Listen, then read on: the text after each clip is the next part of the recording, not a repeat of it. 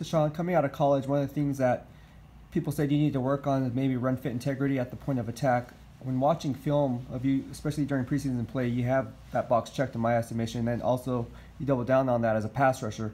What have you learned in run fit integrity at the point of attack that kind of molded your game, into the player you are today?